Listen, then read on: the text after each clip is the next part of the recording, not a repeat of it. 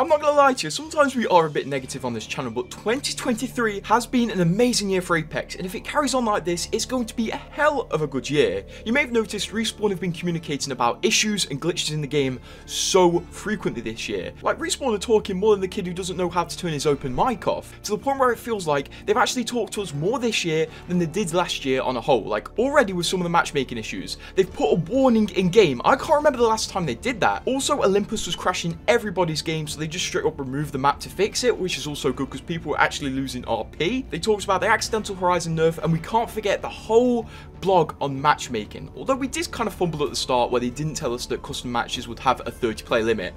I'm still kind of mad at that. Also, this season already, we're going to be getting 2 brand new LTMs. Hardcore mode, which seems pretty cool, and also the date night mode. This is actually crazy how much Respawn are bringing. I mean, I do have to take away points for the reactive recoil. I still can't believe that thing's real. But Respawn are definitely on a positive trend, and you can see the player count is on a positive trend too.